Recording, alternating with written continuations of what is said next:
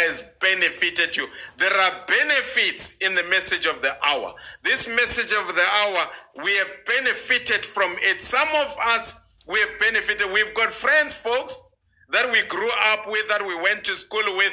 Today, when you look at their lives, it's a mess. And you can't tell me anything. We are where we are not because we are better. We are where we are not because we are clever. It's because of the message of the hour that came through William Branham. Today, we have wives, wonderful wives. Women have gone wild outside. My goodness. Dramatic. Hey, why? Even men have gone horrible outside. But now you've got a Christian gentleman. When he knocks off, he comes home. He respects his marital vows. What made him to do that? The message of the hour. You've got a marriage that you are happy in. What brought that message? Message of the hour.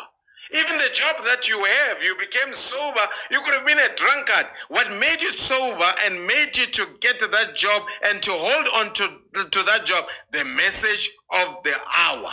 Even us pastors, people that we are pastoring, pastors out there in the world are pastoring lunatics.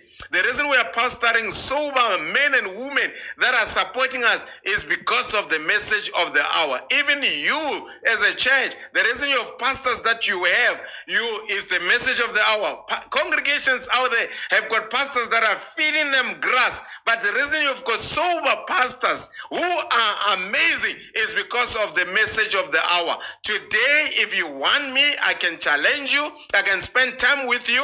No matter how clever you are, you would have never been who you are except the message of the hour. It is the message of the hour that has produced the results that you see in your life. So you ought to make sure you esteem this message higher. This message is above Pentecost. This message is above denominations. This message is the best thing in this generation. If you don't regard it like that, you must have fallen from grace.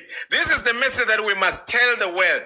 My goodness, there are golden nuggets in this message. Young ones, listen to me. Stop sharing nonsense. There are so many great things that you can share of the message of the hour. I've seen young people through social media. They are now becoming wealthy. They are sharing wealthy jokes until people don't even know. They're sharing jokes that ridicule the Lord Jesus Christ. And you turn around and say you are a message believer?